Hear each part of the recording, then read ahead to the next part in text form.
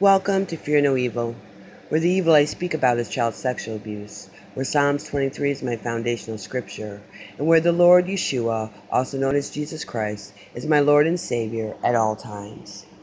Revelation states that we overcome him by the blood of the Lamb and by the word of our testimony.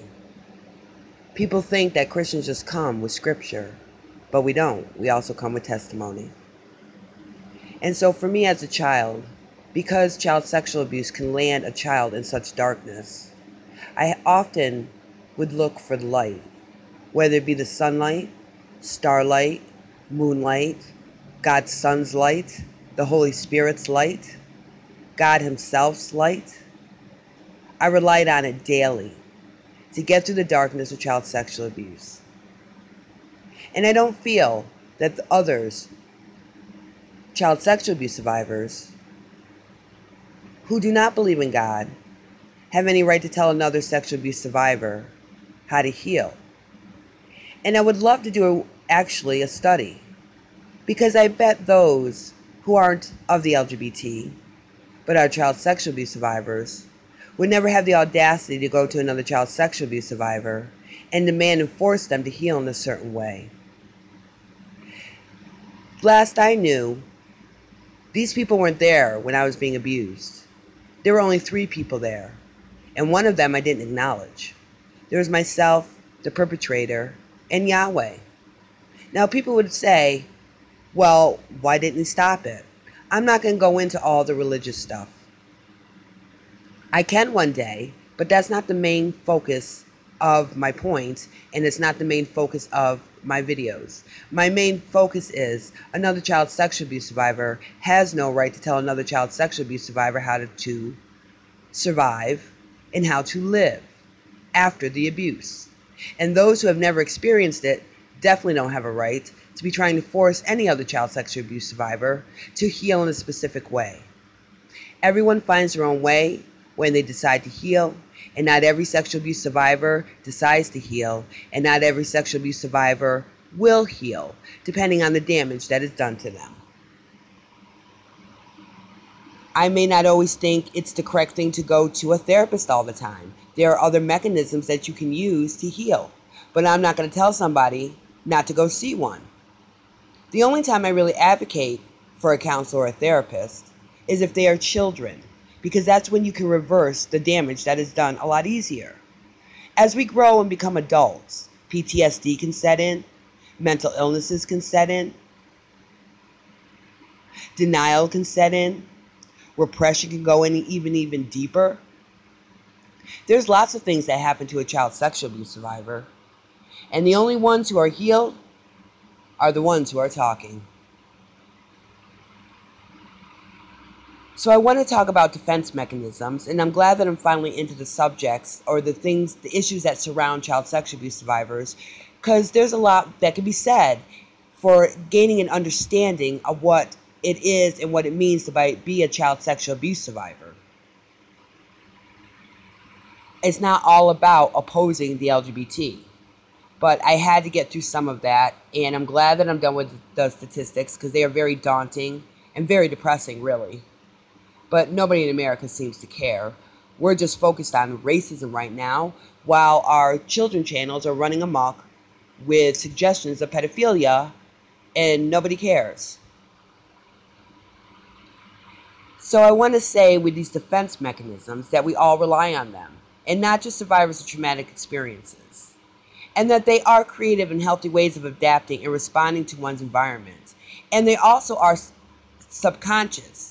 They're unconscious. Like when a child sexual abuse survivor or anybody is instilling one of these mechanisms, it's an unconscious mind's way of coming to the rescue for you when you perceive something or someone as an unbearable situation or a threat. And everyone responds differently to their environment and what may cause them fear personally. Even if 2 survivors living in the same environment, they will not respond to any abuse that they may both experience in the exact same way. And I know this because my sister and I were physically abused when we were younger. We do not respond to that physical abuse in the exact same way. We are very different in how it has affected us in our lives. The physical abuse for me that I suffered from my stepmother did not have a big effect on me in life. I guess it's because I got sexually abused later and for many years, and that took its toll and actually overran anything that the physical abuse could have ever done. I healed from the physical abuse, and I didn't like my stepmother anyways, and so the fact that she was abusive, it's not like it crushed me.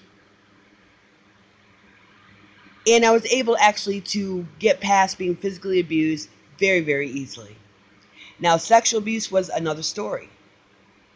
And that I responded in my environment, although I was in the same environment as my sister, in a totally different way. So I can see how two brothers or two sisters or a brother and sister can be in the same household, get sexually abused. One can be homosexual and one not. Why? Because they perceived their environment differently. And I'm talking about identical twins who are supposed to have the exact identical DNA.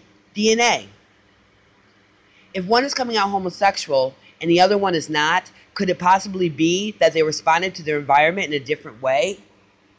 Now, Sigmund Freud, I call him Sigmund Fraud. I don't like this psychiatrist, whatever he is. And the fact that psychology has based a lot of things around this man, do they ever tell people that he discounted the child sexual abuse survivors who were women? He did not believe them. He did not include any of their stuff in his studies. So I don't know why psychiatry even relies on him. I do not. I don't like the man, or I don't know the man, so I can't say I don't like the man. I don't like his work for that reason. But thank goodness he had a daughter named Anna. Now I have to wonder now if Anna was a survivor of sexual abuse, because she is the one who's credited for beginning the work on defense mechanisms. Our defense mechanisms serve as buffers for the ego. And in general, we all use defense mechanisms because they are there to help us absorb the shocks received in life, because life is shocking. There are a lot of things that can happen to it. It happened to you in life that you're unprepared for, that you think will never happen to you. And child sexual abuse is something that no child ever thinks is going to happen to them. They don't even understand what's going on when it is happening to them. Now, there is a downside to the coping mechanisms, because they can also be the result of behavioral and personality distortions that can manifest as a result of these reflective responses to traumatic experiences. Defense mechanisms are active and essential for the child sexual abuse survivor, although everyone uses them as a way to cope. It is very important for people to understand that these defense mechanisms, which are dissociation, repression, and denial, these are active and they are essential for the child sexual abuse survivor. Although everyone uses them as a way to cope, child sexual abuse survivors also must use them as a way to cope, also as a way to survive so that they can live. Now, I've done some work myself when it comes to the defense mechanisms. And I do have my own theory on it. But I guess I will go with Valiant, because he argues he has identified a continuum of 4 levels of functioning and that specific defense mechanisms are prevalent at each level. For Valiant, it is an epigenetic process and uses Robert Wallerstein's theories to lay a foundation for his own theories. Robert Wallerstein believed that in the development, the individual ascends an epigenetic ladder toward a more mature and reality adequate mode of adaptation. Each rung on the ladder represents a hierarchy of defenses appropriate for that developmental phase. The view there is a direction in the course of an individual's development over the life cycles are also referenced by theorists such as Maslow, Wilber, Lovinger, Erickson. Also, Valiant disagreed that no one can identify particular stages. In order to live with the pain of ongoing abuse or a single incident of abuse, the survivor develops many defenses to protect the ego from the pain of the abuse. The pain is so intense, the child themselves are unable to process it. The 3 core defenses are memory repression, which is still up for debate, dissociation, and denial. All 3 defenses operate on an unconscious level way into adulthood. And that is why they can become dysfunctional.